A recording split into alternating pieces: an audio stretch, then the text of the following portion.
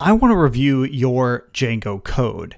That is, I want to look at your live Django code and make some comments of it, write a review, and also suggest things that you can do to make your code better.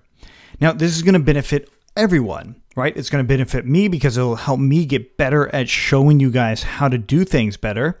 It'll benefit some of you depending on if you submit or not. And then finally, it'll benefit people from watching. Like, so if you watch this on little small scale, you'll actually start to get a lot from it because you'll see how other people's code works. And the requirements for this are three things. Number one, you have your project on GitHub. It's on github.com and it's a public project, or even if it's a public Python file. So it doesn't have to be the entire project, but it does have to be a public Python file. And we're only covering Python at this time. We might move into other areas in the future, but it's really only Python and as it relates to Django. That's all we're doing right now. And in this one, we're actually going to do an example of that. So the next thing is, as far as being able to submit yours for review, you have to be a subscriber on joincfe.com/YouTube. So on our YouTube channel. And then you're going to go on that YouTube channel, make sure you subscribe and hit that little bell. But then you're also going to look for the video or the series, the playlist that is specific for actual Django code review, which we'll have it on one of our created playlists. It should be very easy to find. So since this is our first one, we have none of them done yet. And we're going to actually be doing our own code to just give you an example of this. Hopefully in the future, there's going to be a lot less explaining. We'll just jump into it. But the main point here is to see how it is that we're going to be doing this so we can improve other people's code doing it together. And if you look back at some of our older projects, yeah, there's a lot of things that absolutely can be improved. And the reason that there can be improvements made to old projects is because Django gets deep. There's just a lot of things that we could constantly be doing to improve everything. So in this one, we're going to just be doing a very minor improvement. Let's go ahead and get started now. I'm going to go ahead and edit this file. So granted, I'm logged in as my Coding for Entrepreneurs user, but you can do this as well. And you basically hit a submit to commit something new. And this right here is not the most effective way to do this. Instead, what I want to do is have a custom query set. So I'm going to add a new query set in here. Let's call it post query set. And it's models.query.querySet.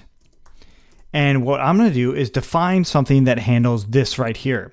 And I'm going to just call it published. And it's going to take in self. And all it's going to return is self.filter. Actually, all it's going to return is this right here. So we'll just add that in. And now we have our custom query set with this new method called published.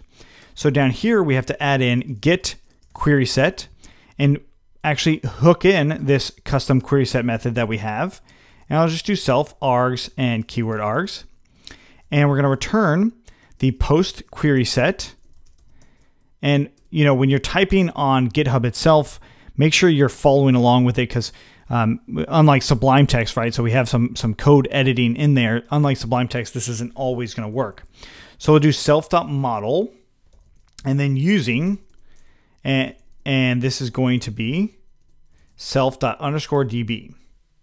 Okay, so now that we've got that, we're just going to come in here and return self.getQuerySet.published. And that's it. So we just updated how active works so we no longer have that long thing. And the nice thing about this too is we already have some examples up here. I can actually do .published anywhere, and that will give me back a query set of things that are published that are no longer a draft and no longer like they're actually in the past. So the publish time was in the past. That's what that is itself. Now we can improve this even further, and we'll say define not draft, and we'll take in self, and we'll return self.filter draft equals to false. And again, we can use this, and instead of that, we'll just use the publish date of that, and then we'll do not draft.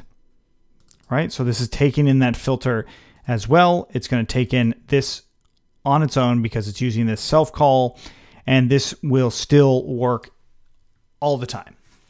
Now, that's a very simple code review, and that's all we're going to be doing. It's just little bits like this to help your code improve. And hopefully you guys have seen this. If you haven't seen this before, this is something that's really interesting to check out. We covered a lot more on Django Models Unleashed, and every once in a while we might recommend that. So we're actually still going to come back to this. In the next one, we'll review this again to give you just another example. So this was Django code review number 1. Number 2, we're going to review this code all over again. Let us know if you have questions, and please consider adding in your comments. I will say that when we add commit changes, we will actually write our own description. I'm just not going to do it in the video. See you soon.